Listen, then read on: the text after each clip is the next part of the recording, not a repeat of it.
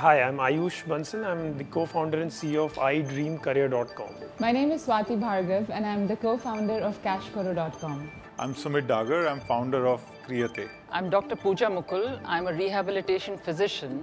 I work towards remobilizing amputees, that is people who've lost their limbs, in India and across the war-torn world.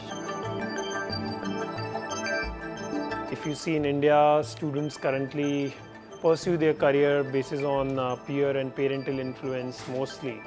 And the idea and the passion was to help them understand what could be the right career. And really wanted to do something of my own. We came across the cashback idea, which was very popular in the US and UK. And we thought for a market like India where people love savings, this would be perfect. It was this big accessibility gap between what is available as technology to mainstream population as compared to what is available for people with special abilities. What inspired me was to get people back on their own feet, to restore their mobility and dignity. Networking and probably funding. I think I'm looking to explore something different. We know a lot about what we do, but there's a lot that we don't know. Networking mainly, and probably some fundraising in the valley and at the summit itself. Meet a lot of like-minded, bright people. Start ASAP. Move fast as you can. There is no right time or wrong time to start. One just has to jump in. So if you are confident about your idea, you're passionate about it, and you have a business plan, strategy in mind, then don't wait. Make mistakes, learn from it, upgrade yourself, and when you raise funds, spend it wisely. If you have your heart in it, you can't go wrong.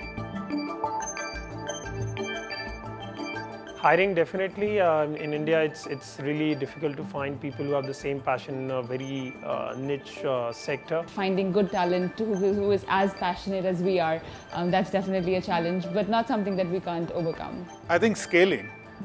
It's not easy to scale, especially when you're sitting in India. It's not easy to reach out to people across the globe. My biggest challenge to provide healthcare services to amputees has been the lack of manpower, trained manpower, lack of infrastructure, and lack of components for artificial limbs. We're just looking to scale.